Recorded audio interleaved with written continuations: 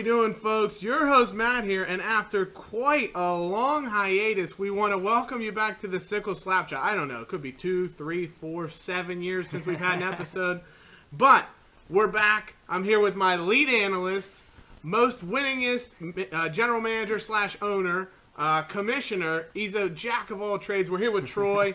Sickle Slapshot, first episode of the 2019-20 season. It's great to have you on board. It's great to be here, man. The pleasure is always mine.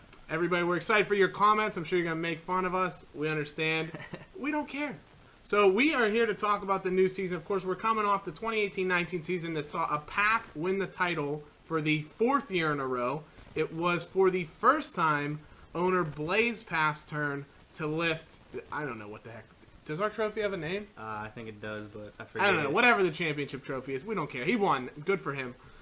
So he lifted the SC Sickle Cup. Is it like the Sickle Cup? Probably. Something like that. Works for me. He lifted it. Whatever. He won. Good for him. Nobody cares anymore. So Blaze, Malkin's Mouthful, won the title. 4th Path in a row. Like we said, Troy with 2 titles. I, of course, had the inaugural title. Not a big deal.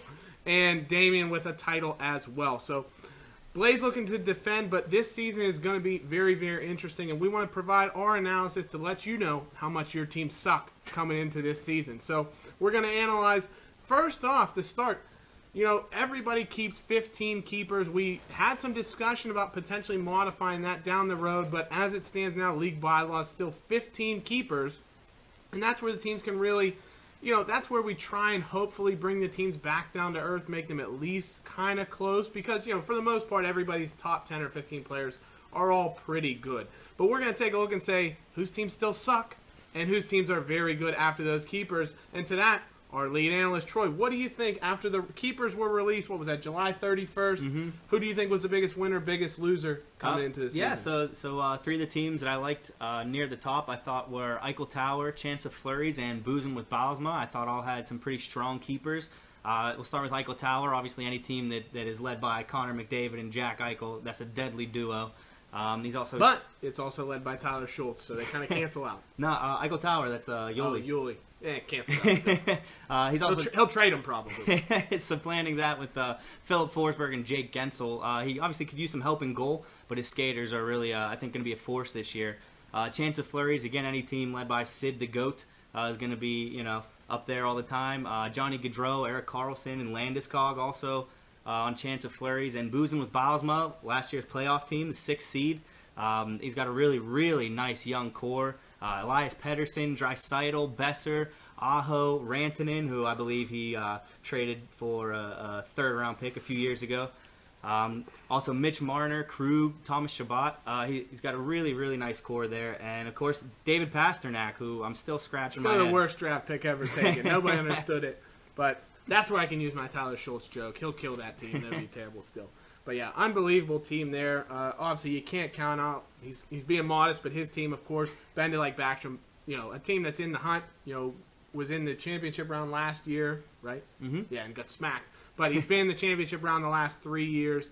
Always in the mix to win it. Might even been 4. Did you lose to Damien? I think the round before that, maybe. But so it's always been a team that's been one to be reckoned with. And if you take a look, we actually have here, we'll put them on the screen as well, but we've taken what Yahoo thinks are the best keepers that have been kept around. This, of course, our list of best keepers by players. So the best players that are still in the roster, you can see Eichel Tower, like Troy's already mentioned, was number 1. Chance of Flurries, 2.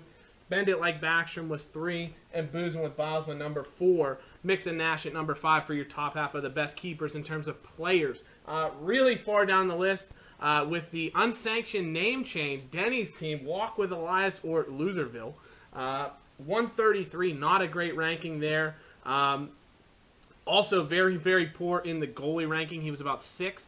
We have keeper players up here as well, but while we're on the keeper topic, the best keeper goalies, Bend It Like Backstrom, had very, very good keeper goalies, 2 good solid keepers. Only 2 people kept 3 goalies. One of them was Teach Me How to Dougie, who actually had the number 1 ranked goalies in terms of keepers. So good. That's the one thing he does have, some very, very good goalies. Bobrovsky among them. I think Bishop as well, and Pecorine, I want to say. Yep. And then Chance of Flurries as well. Myself also kept 3 goalies, and pretty happy with those. Marc-Andre Fleury, of course, the team namesake. Jordan Binnington, and John Gibson as well. So some good solid keepers there. And you know, I that kind of surprises me that only a couple of teams kept 3 goaltenders this year, considering how important goaltenders are and how hard it can be to get your hands on a bona fide starter. And we did have only one team kept 1 goalie. That was Boozing with Bylsma, whose goaltending has been a sore spot for him pretty much throughout his career here in the SCKL. But he'll try to improve on those in the draft. We'll determine whether he did or not when we talk about best teams coming out of the draft. So that's where we look keeper-wise. You can see a lot of the teams that were good, solid playoff teams last year, but it wasn't too terribly far apart in terms of keepers. You know, that's the thing. It helps lessen the playing field and makes the draft that much more important to build that depth in your team. And speaking of the draft, Troy, who do you think came out with a fantastic result from our 10-round draft? Yeah, you know, the 2 teams I thought had probably the best drafts for me were probably Mix and Nashett and Chance of Flurries. I really, really liked Mix and Nashett's top 3 picks. He went Peter Mrazek, goaltender in Carolina, Nikolai Ehlers, who in my opinion could end up being the steal of the draft. I personally wish I had taken him at 9 over JT Miller. And then he got Darnell Nurse as well. Could be the bust of the draft. Could be. Got Darnell Nurse as well there. And then even later in the draft, he went with a bunch of high upside guys. He's got Drouin, Kapanen, Buchnevich, and Casey Middlestad. If just one of those guys hits and plays up to his fullest potential, I think Mix and Nashett could have a really, really nice draft. And to touch on, again, yourself, Chance of Flurries, you like Damien, had a strong top 3 or 4 picks. I think it went Dodonov, Ekman Larson, Parayko, Andreas Janssen, who could be a really nice sleeper in Toronto. That's a skilled team if he gets a top 6 spot there. And then I remember you took Andre Kasha later in Anaheim, who I think is playing on their top line. So he was another nice sleeper in my opinion. Yeah, not the plug, but the Hockey News fantasy guide, real nice there. Good some sleeper suggestions. Also, hopefully we can get Jesper Bratt. Hopefully that guy can pick it up. He's been supposed to be on a New Jersey High line. That was a sleeper pick that I saw. A couple of good sleepers I want to mention as well while we just talk about the draft and we get into who Yahoo said had the best draft. I really like Boozing with Bylsma, picked Texier, however you want to say it, from Columbus. He's on their first line, just scored an overtime winner for them. Should be very, very good. Should be a really good player. I think that was a great pick. A couple other ones that we'll see how they pan out. Mix and Nashett got Kasperi Kapanen, who's been playing on the first line for Toronto while Zach Hyman's injured. I don't think he's been doing very well, but he's at least getting that opportunity. So that's another player that could have a big role. A couple sleepers there. But as we look at what Yahoo thought who had a good draft, and we'll be able to refer back here because, as technology goes, we can look at who did what here in the draft. Yahoo said people that had very nice drafts, Geyser Geese, you can see player-wise, 174.9 overall Yahoo ranking, got the likes of, I think, Oshie, who was 98th overall or something like that, I want to say. He took in maybe the first round. Yep. So, I mean, that's going to, of course, boost that rating up and help. But a very solid, pretty much everybody in the mid to late 100s for his pick. So he did a nice job there, did the Goose. Also, you can see McDavid versus Goliath trying to climb out of sort of the cellar and did a nice job with some picks there. He got Ricard Raquel from Anaheim, who was the top overall available player in the draft. Of course, you're going to take him, but he's very solid. And he also got a couple other players that were like 123, 136. Some good players there, and I can actually look and tell you who they were here in just a second. But McDavid versus Goliath got the likes of Ryan Ellis, who I think is a solid D. He took Hornfist, who's had a good start to the season. Blake Coleman, who I don't even want to call him a sleeper because I wanted to keep him for my team last year. I just didn't have enough space on the roster. He's going to be a fantastic player. He does a lot of the peripherals and can score some goals for New Jersey. How about that goal he scored the other day? Unbelievable. Jesus Christ. Looked like Kovalev. Yeah. Remember the Kovalev video where he's just whipping shots off his backhand one hand? So Coleman was a great pick. Who else did he get real early on? Boone Jenner. So some good players with good peripherals that could really help him out. So that was nice. Geyser, of course, we mentioned. We give him a little bit of a shout-out. He had Oshie, Van Riemsdyk, who could be solid on a Philly team that looks very good right now. Did he have another pick? Didn't have a third-round pick. But then in the fourth round, he had Shea Theodore, very good defenseman. Corey Crawford, we'll see how he does. Stastny. So a lot of guys that are a little bit older, maybe didn't go for the sleeper-type picks, but they're guys that should be consistent and do a nice job for them. So those are good in terms of keeper players. You can see Elias, again, tough draft, we have to say. Flurries, I want to say Troy gave me a good shout-out for the draft. I think I did better than what this suggests. I had one player that was ranked 643 that I picked. That'll bring the average Kind of down. brought the average down, so that hurt me there. I think it would have been a little bit higher up, maybe third or fourth. But you can see Troy, again, had a nice draft, as you expect. Everybody here, that was the one thing I noticed during the drafting process. The guys, other than the real deep sleepers like the Jesper Bratts and the Texiers and guys like that, Texier, however the hell you want to say it, I'm going to get it wrong every time. But other than those guys, I don't think any guys that you would consider even mild sleepers went by the wayside, because I think everybody in this league does their research. Nobody's letting picks go awry. Even like Troy taking JT Miller in the first round, he probably wasn't first round value necessarily, and he may not turn out to be worth that, but he's the kind of guy that when you looked at the situation he was going to be put in, he was a sleeper because he was going to be projected first line potentially for Vancouver, first power play. Might not work out for him like that, but that's a pick that, it doesn't look bad. Even if it plays out badly, everybody does their research and was looking for those kind of steals. It's a good league. It's a tough league, top to bottom. Absolutely. And, goalies then, the one thing that we said in the draft, goalies flew off the board very early on. Everybody that didn't keep, more than 2 goalies needed to get another goalie or 2 to make sure they had some starters. You can see the first round, I think it was Grubauer went, which I think is a great pick. Colorado's going to be very good, so Denny got a nice pick there. Varlamov went. I think that's a terrible pick, Carlino, just so you know. And with the way the first round's been going, your goalies stink. Varlamov struggled. Markstrom for Vancouver with Buzin, so Schultz took him. Lehner went to Yuli. Again, I don't know if that'll be a great pick with how Chicago's going to be, as well as, just he's always been an inconsistent goalie. And then Mrazek, which, like Troy mentioned, very good pick, we think, for Damien. Carolina's going to be very good this year. So 5 goalies went off in the first round, and we'll see how that turns out. But it allowed people to grab players if they wanted to, which I actually liked myself. Troy took Rittich right at the beginning of the next round, so goalies were flying off the board very early on. And you know that nobody's going to get a super stud goalie because, of course, they're going to be kept. But if I just look at the goalie rankings here, Loserville ended up actually between the 2 goalies he took under 100 in average rating, so 2 good solid goalies there. Nice. Who else we got? Geyser Geese had a solid pickup. Troy's 2 goalies not great, but decent average. Teach Me How to Dougie had what should be a high-ranking goalie. We'll see how it does.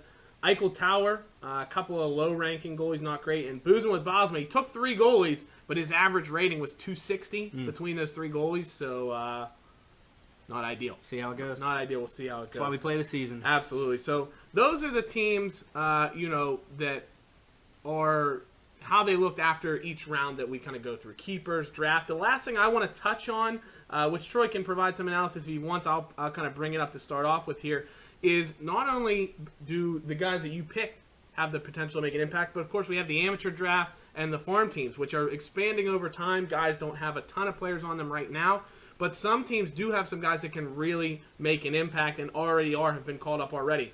You have the likes of, we're talking for Eichel Tower.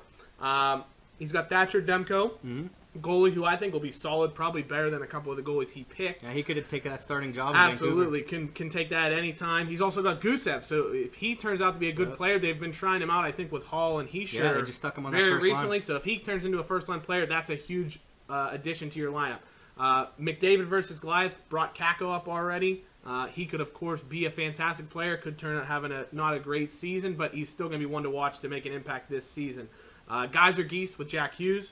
Yep. I mean, no doubt about it. He's going to have an impact. Hasn't done much so far, but he's going to be a player that I'd expect him to be on his roster sooner rather than later. And the guys with really deep farm teams are, of course, the 2 guys sitting here. Not to toot our own horns. Before we go away from some good farm teams, Boozin with Bosma does have Sam Steele from Anaheim, who's going to be very, very good, I think. And Brandstrom, defenseman from Ottawa, who I think will also be very good. We'll see how much fantasy impact he plays, because I think should be more of a scoring guy, but I don't know how much he'll contribute this season, but he could make an impact. But to toot Troy and our own horns here, we're pretty good. Troy has Quinn Hughes, should make a good impact on defense for Vancouver.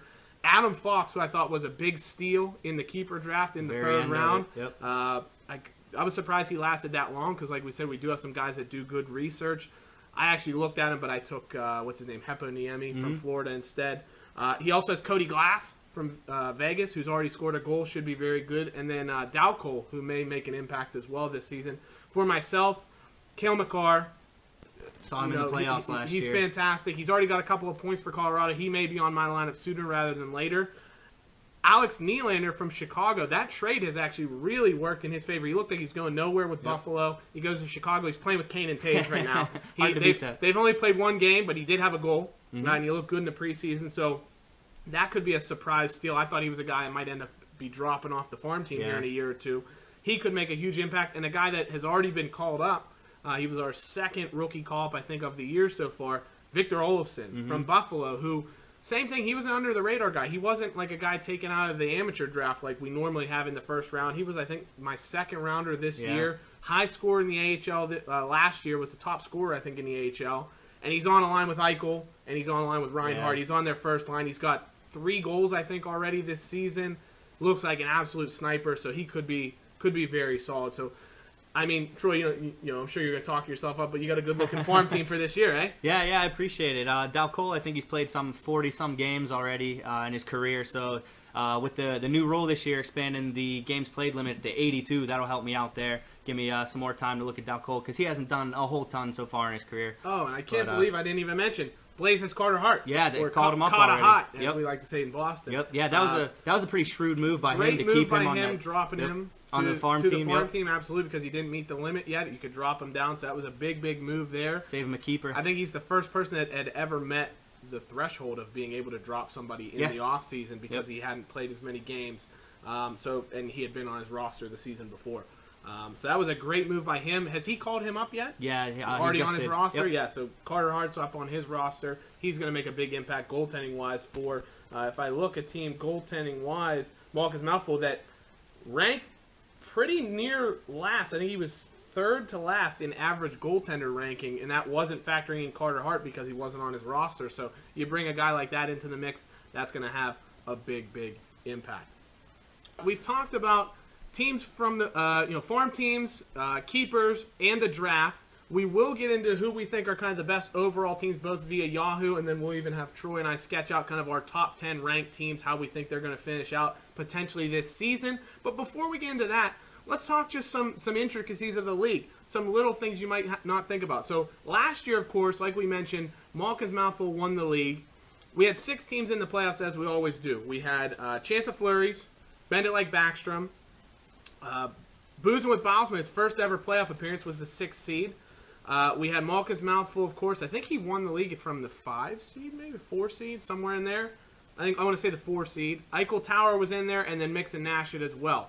So those were teams that were in the playoffs. We had Teach Me How to Dougie, Geyser Geese narrowly missed out on the playoffs. We had McDavid versus Goliath, and we had Loserville as the Walk with Elias, as he's now known, as the 4 teams not in the playoffs. So the question I have for you, Troy, number 1, give me one team that you think from those 6 teams that were in the playoffs, who, in your opinion, is the least likely to return to the playoffs, or I should say the most likely to not return to the playoffs, and who is the most likely to make it to the playoffs from those 4 teams that were on the cusp last season?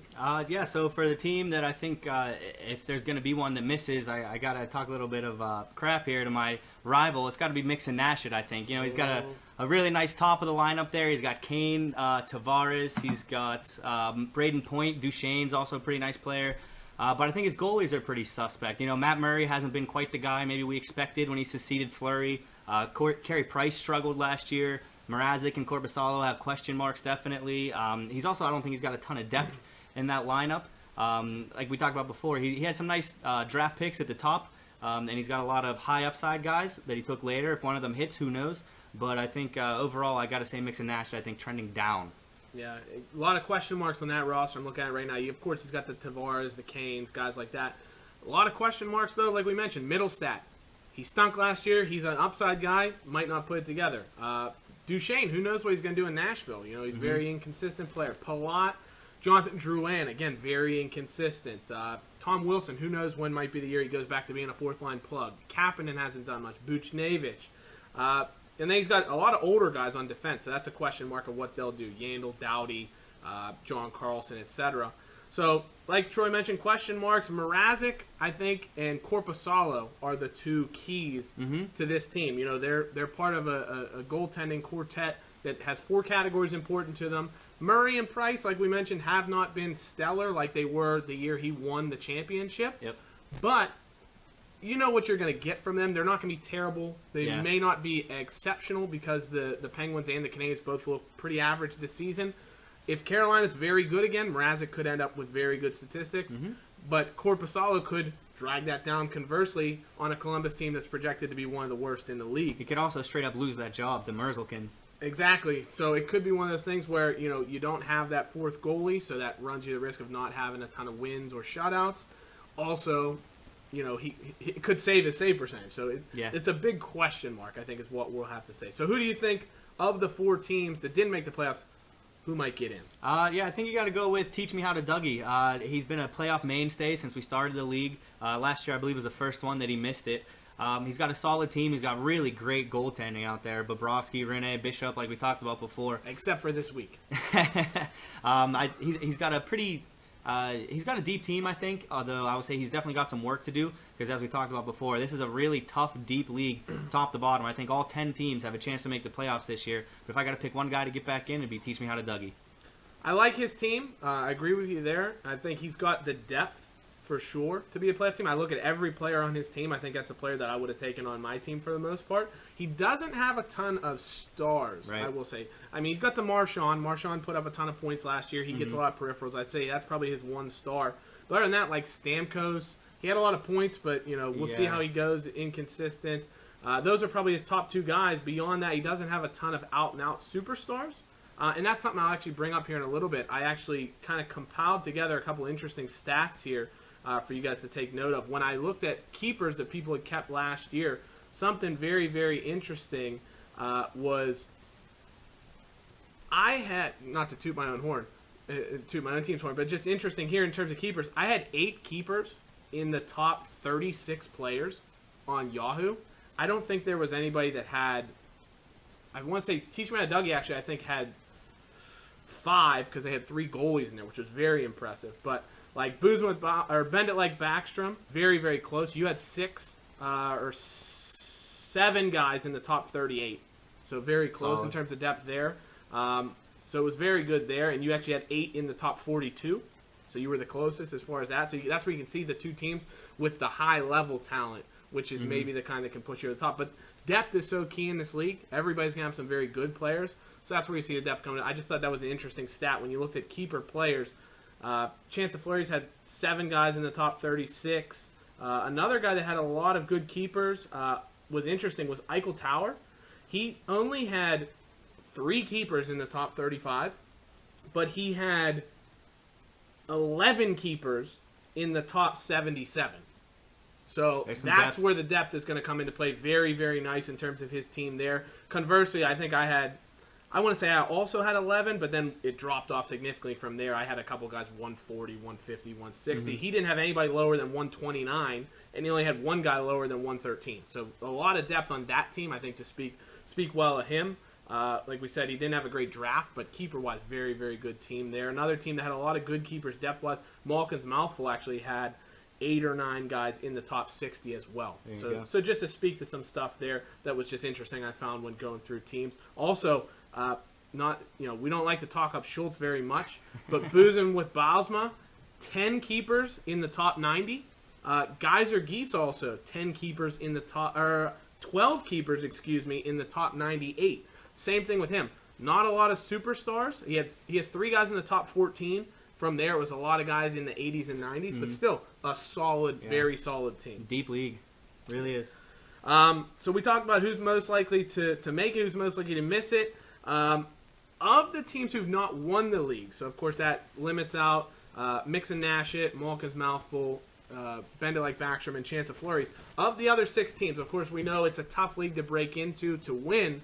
Who do you think of the teams that have not won it yet could be the first team to win it? Yeah, as much as it kills me to say it, I really die inside. But I gotta say, I think Boozing with Bosma's got a really. I love the young core. He's got the guys we went over before: Pedersen, Draisaitl, Besser, Aho, Rantanen, Krug, Marner, Pasternak. He's absolutely stacked. I think the one thing he's got to do is shore up that goaltending, which I don't think he'll argue. But I think the overall age and the depth of that team is young enough. He's got enough young studs that I think in the next maybe 2 years, if he puts together, he grabs a couple of nice goaltenders, maybe makes a move or something, really shore up that goaltending. I think Boozing with Bosma's got a really, really good chance. That's the biggest thing, like you mentioned. He's got to either surf the waiver wire, make sure that when the likes of a Binnington comes up, he's able to snag him before anybody else does. Otherwise, he's going to maybe have to offload one of those assets to try and get a good goalie. Because that's, it's a big part. It's 40% of the league statistics-wise. So it's imperative that you have those. But like you mentioned, those keepers that he has, he was 4th in skaters. We already mentioned his goalies stink. But in terms of skaters, 4th in skaters as far as overall ranking via Yahoo. And they're all like under 23 on his team. Yeah. So I could imagine he keeps all of those guys for the next couple of years. 2 years, when we do this analysis again, he might be number 1 in terms of player ranking. I mean, they're just fantastic. So a lot of good players there. I think I'd have to agree with that. I think another guy that's shown that, to break into the upper echelon, and he did this especially in his first year that he joined, Eichel Tower. I think he's another guy that he makes a lot of aggressive moves. Sometimes it doesn't pay off for him. He didn't have his best season last year, I don't think, and went out early in the playoffs. But he's the kind of guy that he does make some trades here and there, does like to shake things up. And so if a couple of those hit in the direction that he wants, he's another guy I think could, have the opportunity to get in the playoffs and make a run with the core that he has and the moves that he'll make on occasion. Because you have the likes of, Malkin's Mouthful, all credit to him, doesn't make a ton of moves, so he just had a solid team last year that led him to the championship. Chance of Flurries, we know, doesn't make a ton of moves. Only had a couple of trades, and one of the ones he made was Rantanen for like a 3rd-round vet pick, so he probably shouldn't trade anymore. But, the guys that make more moves have the opportunity to make up for a team that maybe doesn't have a great draft. So that's something I think we could see out of him. And so finally, the thing we're going to go through and do here, we're going to take a quick commercial break so we can clear off the whiteboard. But we're going to talk about how we think the teams are going to shake out. We're going to rank our teams from 10 to 1. And we're also going to talk about who we think could win the league if our teams don't win. Or I should say, Troy will say who he thinks will win if his team doesn't win. He's going to say me. I'm going to say he'll win if my team. We'll see how that plans out. But we'll be right back. Here are your keys, Mr. Armstrong. Right on. Colby, what are you doing here? I'm here to pick up my new BMW. A&L really took good care of me because of, who I am. You? Who are you? I thought they only took care of superstars like me.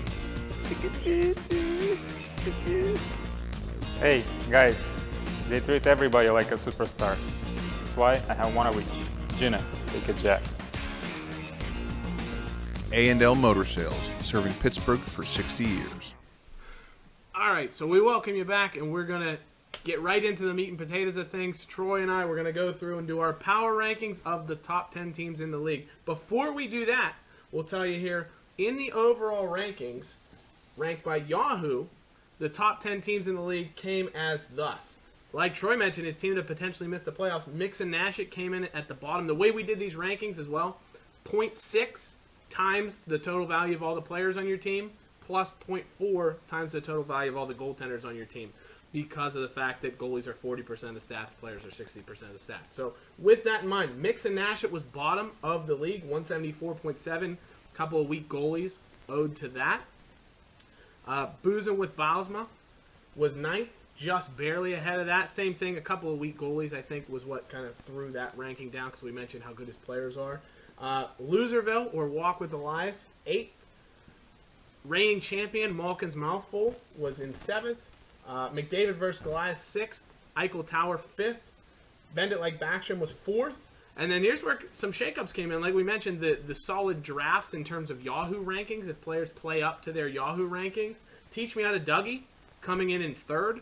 Guys or Geese, actually 2nd overall in terms of average Yahoo cumulative ranking.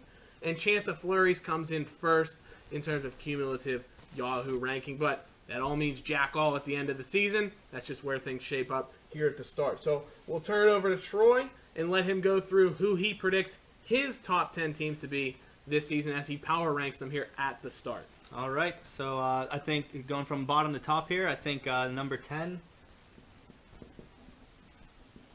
Walk with Elias. I think he's got a solid young core. He's got Lindholm, Heischer, Connor, Kachuk, Bertuzzi. Got a couple of nice guys there. But I think he's still maybe a year or two away from making the playoffs, but it wouldn't surprise me in the least if he did. Moving up to 9. I've got McDavid at 9. He made a really nice trade last year to get Taylor Hall, really bring some superstar power to his team. And then he's got guys like Patrick Laine, Tuukka Rask, Mika Zibanejad's off to an incredible start this year. Another guy really wouldn't surprise me to see him shoot up to 5-6. Coming in at 8, I've got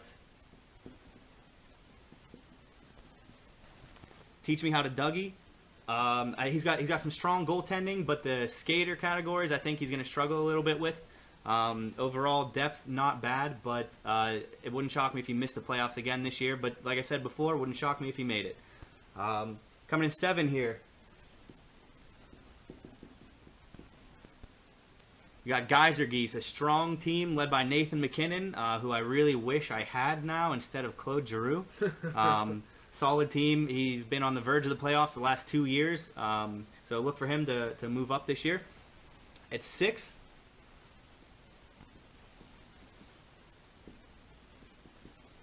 I think Mixon Nash should come in at 6, right at the cusp of a playoff spot. Like we discussed before, he's not got a ton of depth or goaltending, but I think he's got enough players. I think he's gonna be there at the end of the year in the playoffs. 5. I think Eichel Tower at 5. Again, a team led by McDavid and Eichel. It can never really go wrong. My number 4 team. My overall dark horse for the year, like I said, I really like the young core he's got going there. I think if this isn't his year, maybe look for boozing with Bosmo to win a title or at least get to the title game in the next 2 years. I think chance of flurry's 3. Any team led by Sid's always going to be in it at the end of the year.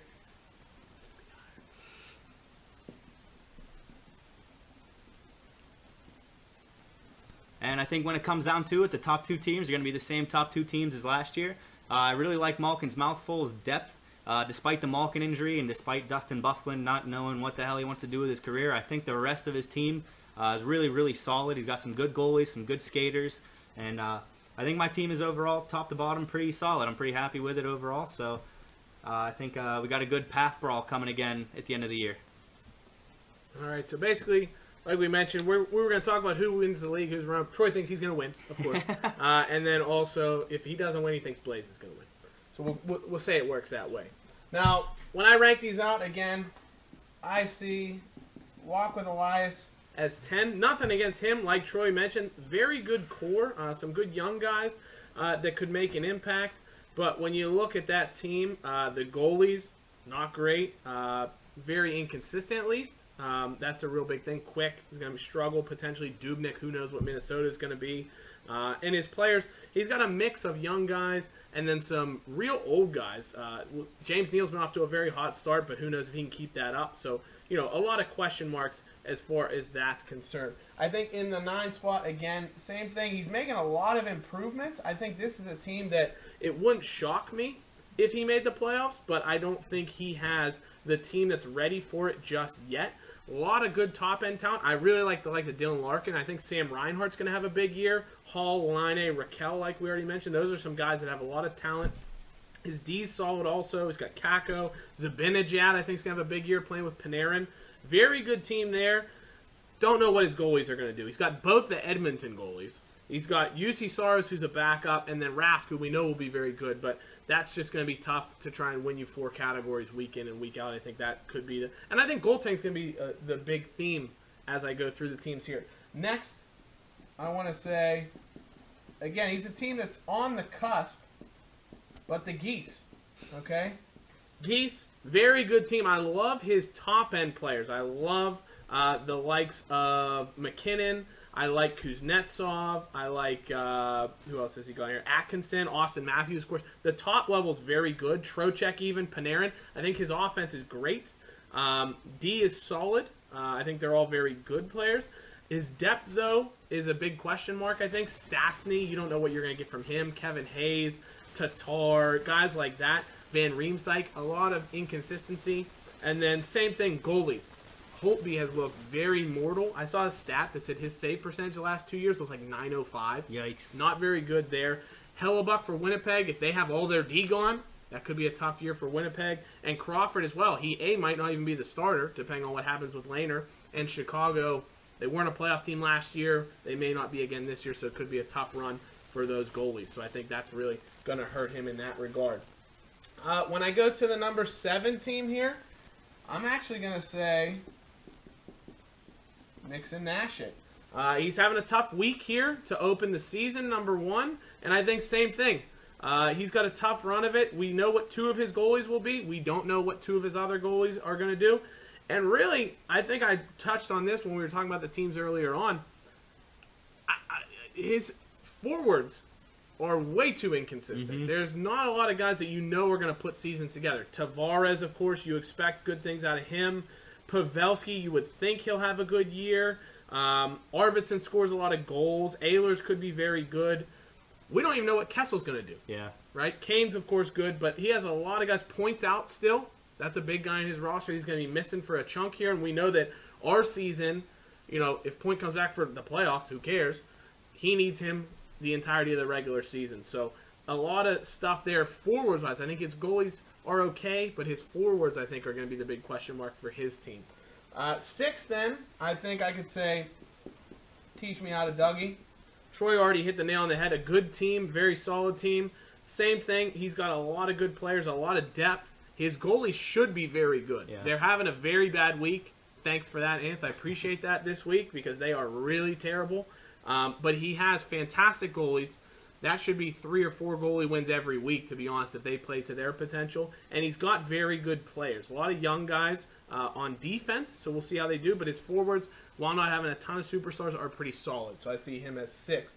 I think then 5th, but this is a guy that I mentioned. He's got a ton of depth, so he could end up having a big season, is the Eichel Tower. Jack Eichel, O'Reilly. Same thing like you mentioned, not a ton of superstars on that roster, but very, very solid. Other than McDavid, of course, we're not going to leave him out. His D's very good. Giordano, Hedman. I love the Konechny pick in the draft. I think that could be one of the biggest steals of the draft. I wanted to keep him. Really wanted to grab him. He was a great pick there. Gensel, of course, if he plays with Sid all year, he should put up 35, 40. His goalies are just the big question mark, but he does have Lundqvist. Lehner was good last year. Buffalo's looked very good. I think that's what helps him there is Hutton's looked good so far. And Greiss is on a team that shouldn't give up a lot of goals, at least. So even if he doesn't have a ton of wins, his GAA shouldn't be bad. Should still get some shutouts and things like that. So I think that boosts him up here. Number 4, and I'm actually, I might have even dropped him a little bit if it weren't for the fact that it's a pretty similar team to what won the title last year, is Malkin's Mouthful. I think Malkin's Mouthful is very, very good. But same thing with a lot of these teams, the goalies. Yep. Big, big question mark. Halak is going to put up great stats, but he's a backup. Carter Hart, he's played like 25 games in his career. He could end up stinking. He's a Philly goalie after all. Martin Jones was horrific in the playoffs last year, and San Jose's been terrible to start this season. And Darcy Kemper, same thing. Arizona, you don't know what you're going to get from them. Plus, he could end up being backup to Antti Ranta. So I think his goalies are a big question mark.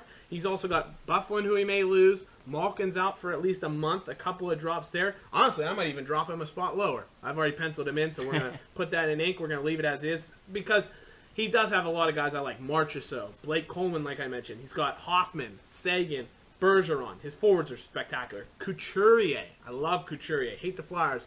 Couturier is awesome, though. Nugent Hopkins gets points. So he's got a lot of guys, and they have good peripherals as well. So I think that keeps him up at 4 in spite of the goalie woes. I think then next, Boozin. He's really just crept up this list. It's one of those things that we talk about in this league. Per league now a few years. Really struggled for the first couple of years. Made fun of a lot. But his team is very good now. Very, very good. Yep. He made the playoffs final last year, and I think he could be in for, at the very least, a top half finish in the league because his team is spectacular. I mean, when like one of your worst forwards is William Nylander, Rupe Hintz, the likes of that. Like, if I'm looking at his starting lineup that he has in right now, Nylander, Johansson, Pettersson, Draisaitl, LeBanc, Hintz, Besser, Rantanen, Voracek, Marner, Kadri.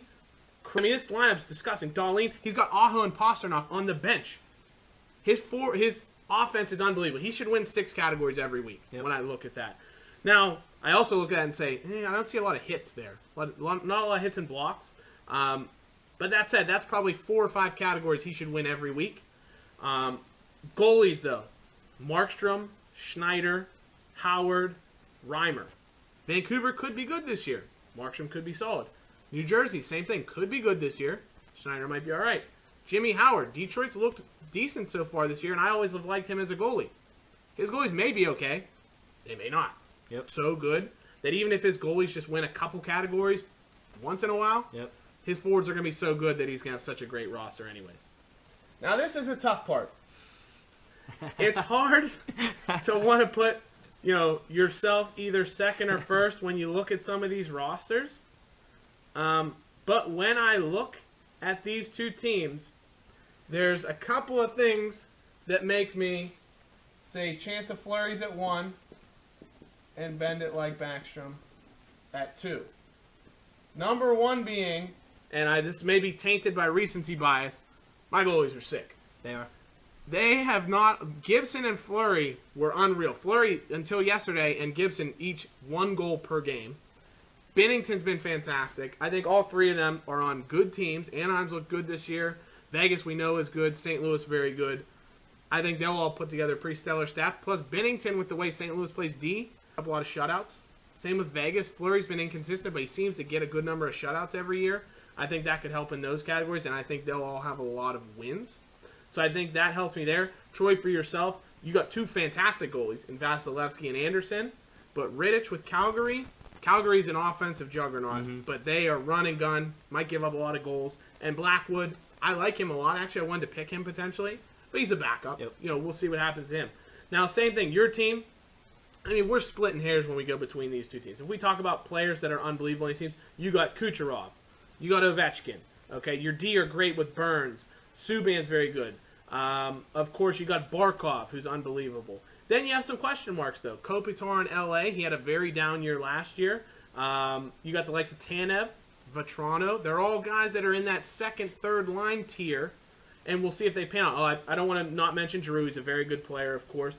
So you have a lot of guys that, if they have big seasons, could make your team great. You got Backstrom and Ben and Letang on the bench, of course. Also very, very good players that are going to do great things for you.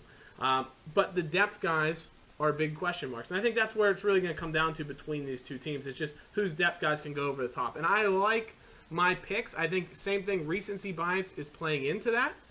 But I think the fact that, I have Olesen on Buffalo's first line. Andre, how's it, Kasha? Kasha, what kind of made up? Just say Case. It's spelled like Case. He's been playing on Anaheim's first line. Jesper Bratt's been playing on New Jersey's first and second line.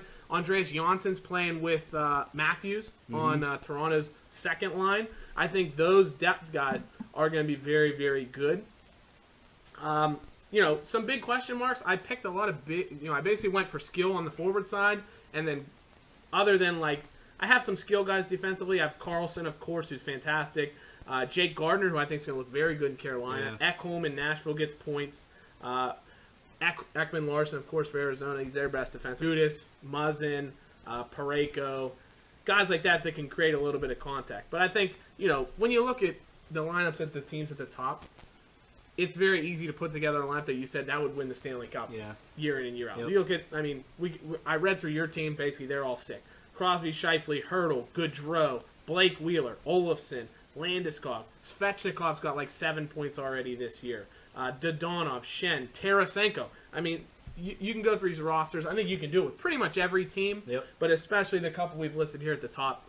I'm sure the comments are going to say, oh, Troy, Matt, bunch of Jaguars putting their own teams at the top, but, we like to consider ourselves people that put a lot of work into this. You can see we're the ones making this episode, so, we're clearly putting some effort in here, and I like the way our teams shake out. I would love to see a chance of flurries, bend it like Backstrom finals matchup. That'd be fun. It's never happened.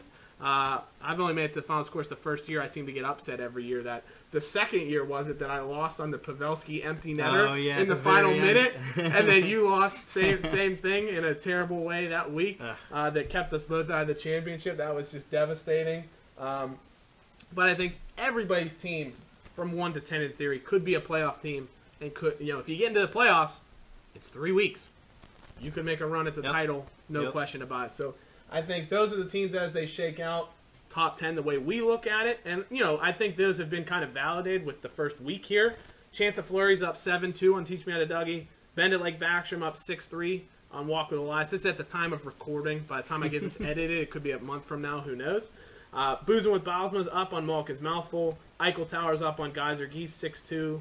And McDavid versus Goliath 8-1 over Mix and Nash right now. Wow. So I think that's an interesting predicament there, and where we mentioned JP has a good solid team that if they overachieve could be solid. So, you know, let us know what you think. I'm sure you guys all think you have the best team in the league. But, you know, it's just something we thought would be fun. I'll probably try and do these a little bit more often. Maybe, you know, every week something exciting is not going to happen, but maybe every month I'll try and put together, you know, who have been the best players, teams that are surprising, just an overall look around the league.